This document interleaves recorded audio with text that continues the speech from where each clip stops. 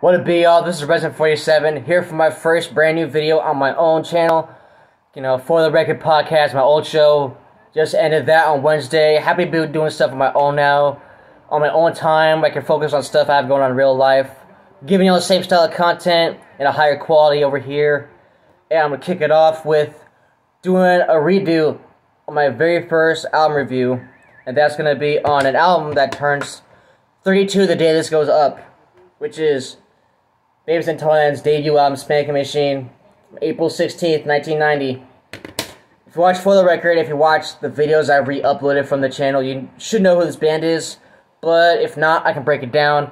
So, Babes in Toyland were a punk rock band from Minneapolis, Minnesota. They were active from 1997 to 2001, and then again from 2014 to 2017. The band members were Kat Bjorn, the guitarist vocalist, Lori Barbero, the drummer, and Michelle Leon, the bassist from 1987 and 1992. And then the other main bassist was Maureen Herman from 1982 to 1996. And then they had like a handful of other bassists from between that. So those are the main two. The band formed when Lori met Kat at a friend's barbecue, where Kat said she was scouting for people to form a band. Lori said she was down, started jamming together, hit it off, and eventually Lori met Michelle at the bar club she was working at that time, and that's how Babes in Toyland was formed. Started playing shows from 87 to 89, and then sometime in 89, they flew out to Reciprocal Recording in Seattle and started recording this album. They knocked it out in 5 days with Jack Andino, the same producer, and at the same studio that's responsible for Nirvana's Bleach. And it's in the same time frame, so the production and the spirit of the album is pretty similar. So when they got back home, after that album, they started shopping deals around Minneapolis, landed on a label called Twin Tone, and they released this album on April 16, 1990. So I'll go through the album packaging for y'all. Here's the album cover. One of my favorite album covers of all time. Salute Daniel Corrigan on this one. Love this aerial shot of them just laying in a bunch of dolls. And that pale blue white color effect is fucking dope too. Sets the tone for the album, and it's very 1990 in a good way. This is the OG that was released when this album came out. It's only been repressed like twice on CD, once in 94, and then again in 2003 with Two Mother. So right here you got the same doll on the track list, which is Little Miss No Name, with the lyrics to one of the songs on the album. I'll reveal which that is when we get to it. And then the booklet, it's the same lyrics as the disc, with the P.O. Box information. You know how albums from the 90s are. I have this on a couple other formats too, which I'll go through really quick. I also have it on cassette. There's like 3 different versions of this. There's like 3 different shells. The one I have, I think, is a standard version, which is just your typical gray with clear shell. There's another one that's like black with clear, and there's another one that's like a solid baby blue slash lilac color, which I want that one. That shit looks badass. But happy to have this on those formats. This is like their hardest album to find. But I also have it on vinyl.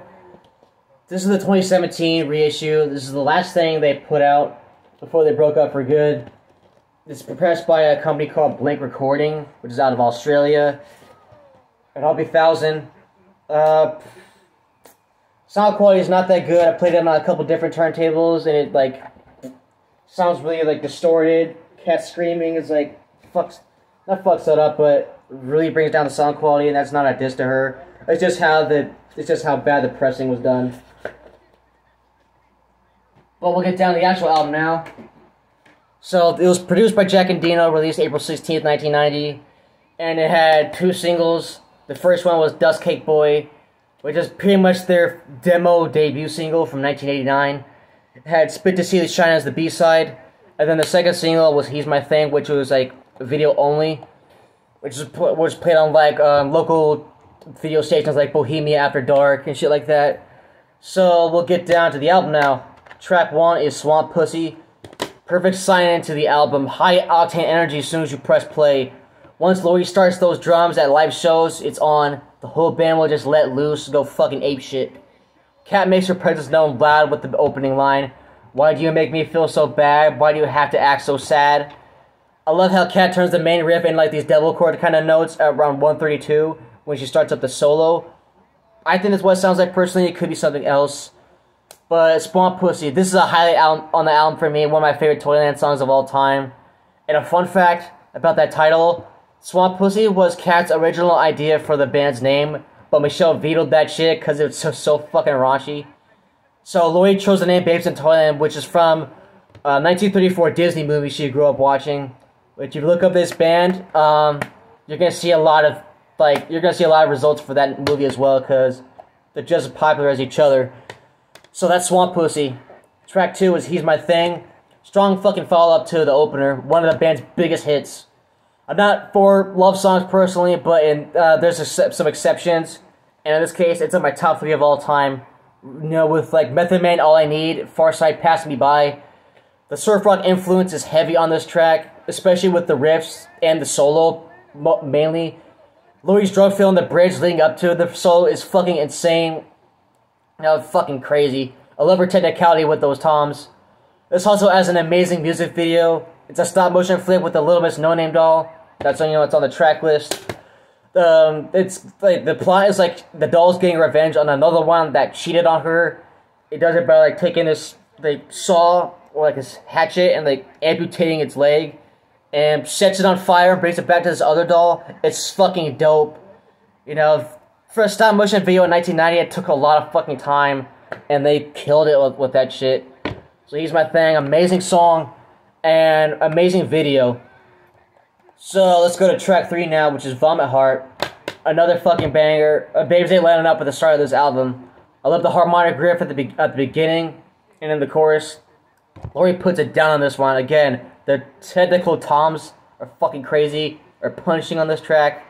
Michelle's bass sounds really good too. You know, pretty dirty. You know, Kat says, "My brain's a carnival of flame because you're not the same. It's all rearranged." I like the very imaginative lyrics right there. This song takes me back to summer 2018 when I really started going crazy over this band.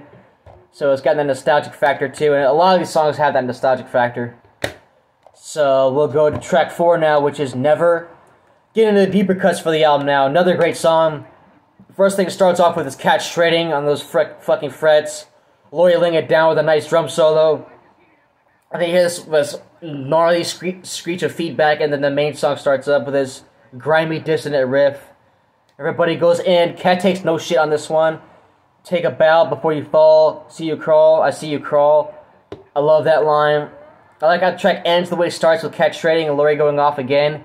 I love when, in general, I love when artists start and end a track the same way. It's pretty smart.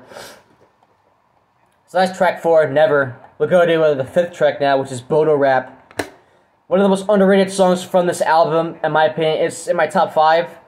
Lori starts it all with these crazy fast toms. Cat comes in, starts doing some more shredding. And the breakdown that comes in. Down, boom, boom, down. It's that shit will get your head banging, and if it doesn't, you stiff as a fucking statue.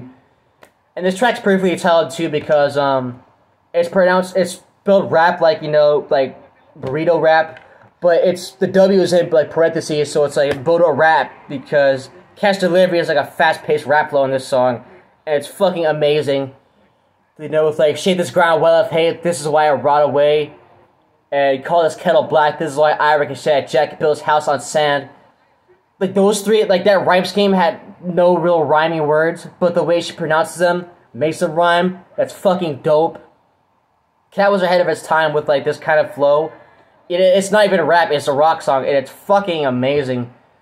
So, yeah, for like a rock album in 1990 doing this, unheard of.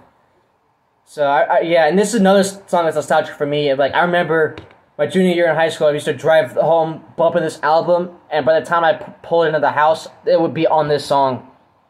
So, Bodo Rap, badass song, underrated. Should get talked about more, it's a fucking great track.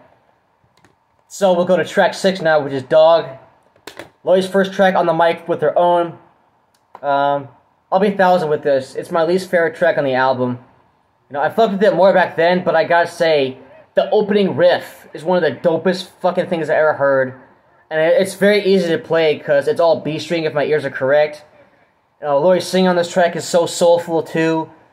The nature of this track is like more bleak compared to what we've heard so far. This album in general is like pretty bleak, and it gets more so like that later on.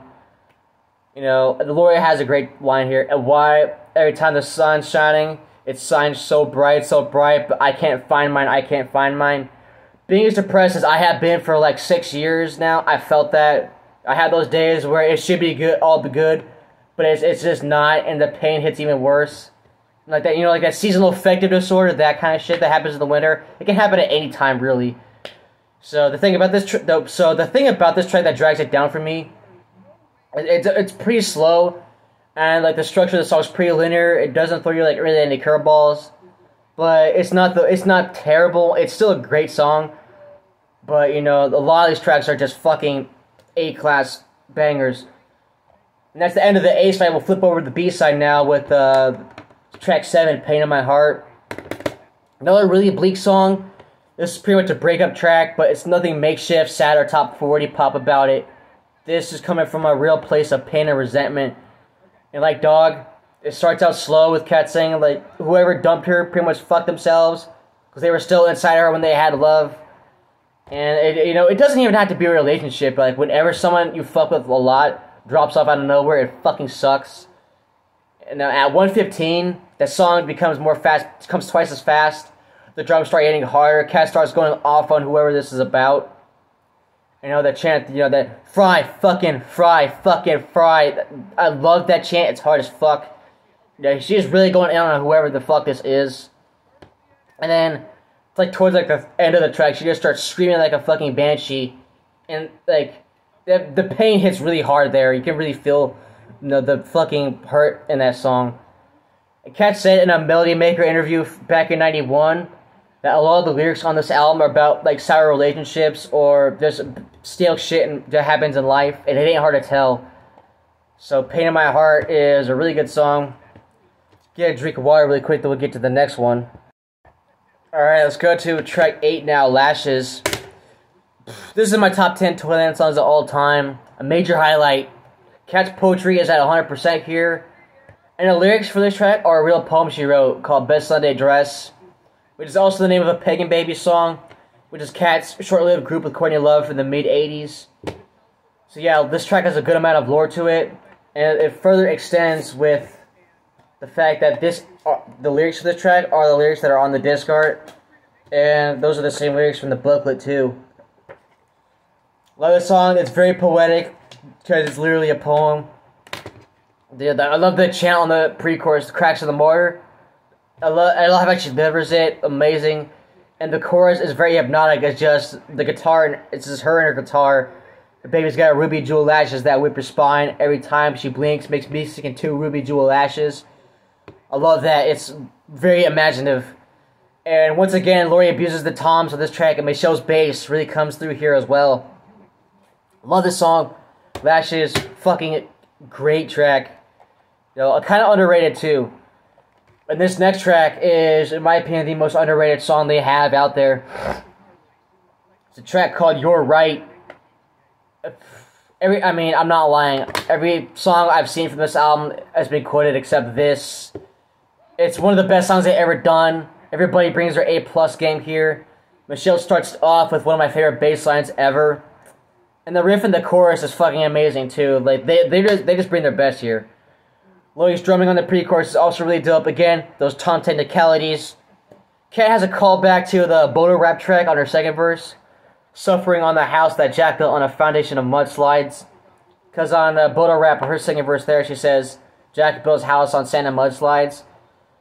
And I don't know what these mentions of Jack are about. That's a lore in itself with this album.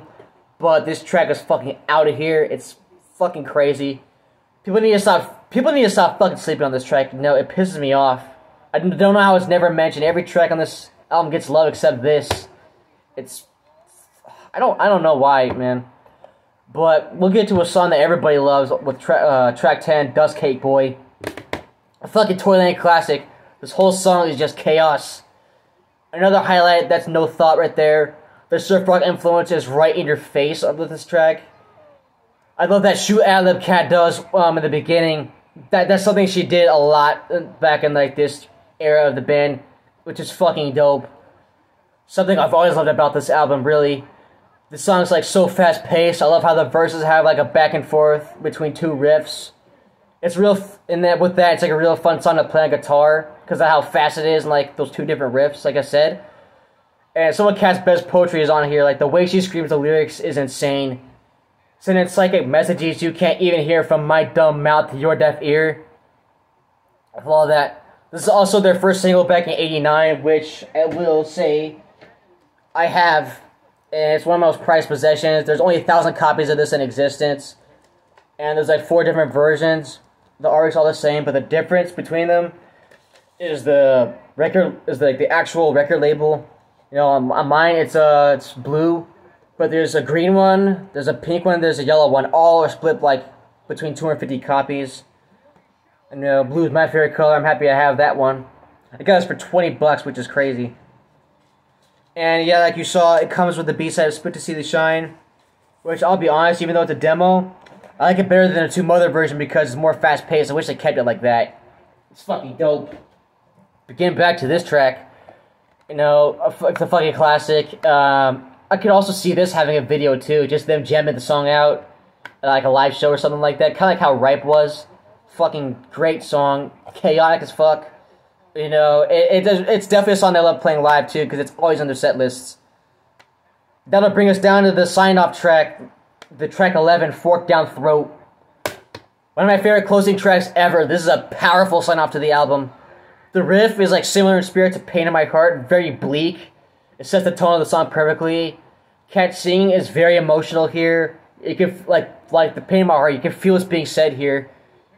I love the chorus too, you know. Gain some vision from every incision. I love how she says that. It's so catchy. The very last thing she says before the album ends is dope too, you know. You're a writer, you better write quick because your paper's on fire. Love that. You know, I love shit like that. Her fucking sense of, like, lyrics is fucking amazing. She says some really crazy shit. And she brought that line back on Spit to See the Shine too, which is also dope. So that is Babes in Toyland Spanking Machine. I had to say, this is in my top 25 albums of all time. I love it so much, I want to say it's in my top 20. It's my second favorite album of theirs. My favorite will always be Fontanelle. But this shit is very dirty, very chaotic, very poignant at points. There's a lot of surf rock and punk influence here, as far as music is concerned, and Kat's lyrics are really cryptic and personal. Very poetic, and one of the songs was fully based on a real poem, you know, Lashes. And some of the album packaging is dope as well, like they say, that album cover, I fucking love it. And, like I said, with that vinyl they put in 1990, it came with 2 different marble discs, and it had a lyric booklet, which I wish I had. And, you know, just to save face, I wish they put the whole album lyrics in the actual CD, because they do it with the rest of their albums. But nonetheless, definitely my favorite album of 1990. I want to get that vinyl like I was mentioning. You know, one of the best vinyl packaging I've seen. It's an amazing album. It's a masterpiece. It should be in like 1,001 albums you should hear before you die, along with like Fontanelle. And I gotta say peace to one of my favorite bands of all time, the Melvins. The guitarist and vocalist of the band, Buzz Osborne, says Spanking Machine is one of his favorite albums of all time, and he loves touring with Babes in Toyland.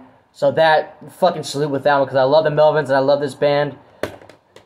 And I will give you the rating for this album. It's a perfect 5 out of 5, a 10 out of 10. My 3 favorite songs, going from number 3 to number 1, is Dust Cake Boy, Lashes, and then You're Right. So thank y'all for watching. Happy 32nd to this masterpiece. Happy I went back and redid this. Killed this in my opinion. So I will see y'all next time. Thank you for watching. Like, subscribe, comment, share, notifications, all that shit. Be doing some dope things on this channel. And until then, I am out of here. Peace.